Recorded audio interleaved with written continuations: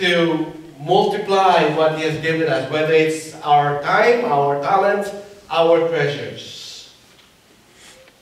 And one important thing that we need to notice in this parable is that I mentioned earlier that everyone received the same amount of money. One. Right? No one received 2, 3, or 5. All of them were distributed 1 mina. And this truth, as I've said a while ago, distinguishes this parable with the parable of the talents, where 3 servants received varying amounts of talents. And here they got all the same amount. And why do you think is this? Why do you think the Lord Jesus Christ gave this kind of parable? Now, I believe that all of us, when it comes to talents, time, and treasure, some of us have been given more. And some of us have been given less, right? And we don't have all the same time in the world. Not all of us are born at the same time. And how come this parable is saying that we have received equal measure? Now, I believe that the main emphasis here is that how much the servants have received. The emphasis is how the servants will use it. I hope you see that. It's not how much you have had in your life, you have right now.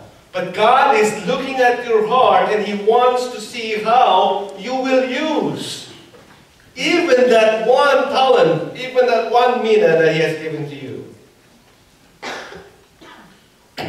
And you will see this truth after the master returns.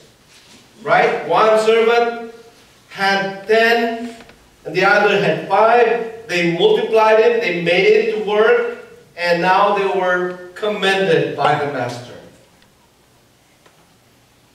Beloved, we all have the potential, the same potential, to maximize what God has given to us.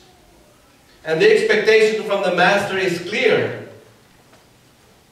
He's expecting every one of them to submit and to account more than what he had given them, because he left with the words, do business with it while I'm gone, right?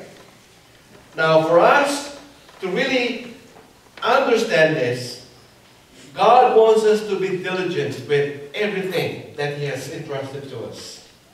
And in the Old Testament, especially in the book of Proverbs, there's a lot of words of wisdom there. And one of these things that I find very, not only amazing, but it's really true. Proverbs chapter 6, verses 6 to 11. Go to the ant, you sluggard, consider its ways and be wise. It has no commander, no overseer or ruler. Yet it stores its provisions in summer and gathers its food at harvest. How long will you lie there, you sluggard? When will you get up from your sleep?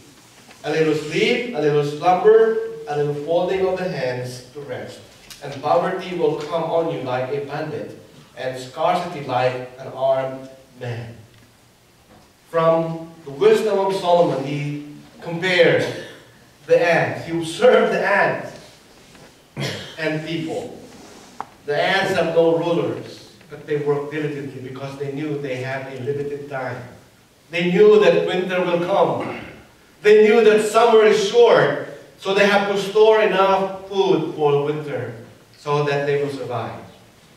And speaks to us, beloved. We have short time here on earth. We don't live here thousands of years anymore. And that's why we have to maximize what we have. We need to gather what we can for the kingdom of God. Not for ourselves, but for His glory and for His kingdom. Now, going back to Luke chapter 19, especially in verse 14, I don't want you to miss this. But his subjects hated him and sent a delegation after him to say, we don't want this man to be our king. I believe this verse is here because it has something to say to us.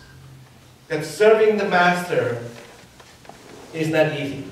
We all know that. Serving Jesus Christ is not easy. There are a lot of people that opposes Him. There are a lot of people that doesn't believe in Him. But we have to keep going because we are serving the King of Kings and the Lord of Lords. And time will come that every knee will bow before him, and every tongue confess that Jesus Christ is Lord, to the glory of God the Father. So our task is to maximize the talents, the abilities, the time, and the treasures that God has given to us. Lastly, we need to be trustworthy. Verses 15 to 27. This parable ends with the master returning and calling his servants to give an account to how they have used his minutes.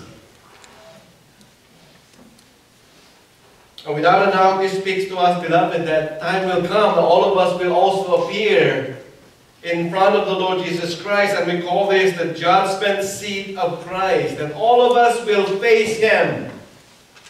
2 Corinthians chapter 5 verse 10, for we must all appear before the judgment seat of Christ, that each one may receive what is due him for the things done while he is in the body, whether good or bad.